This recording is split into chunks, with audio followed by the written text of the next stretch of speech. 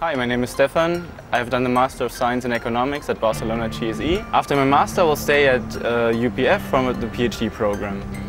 I chose the Master in Economics because of the excellent ranking of the department and its very good reputation in Europe and all over the world.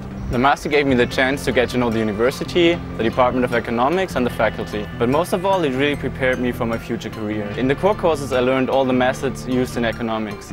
This was sometimes hard work, but it really laid the foundation to enjoy the specialization courses afterwards. These courses gave me a really good and interesting overview of what is going on in my field of specialization right now, which is international economics. And they also left me with really good questions to think about that I can now start to think about for my PhD.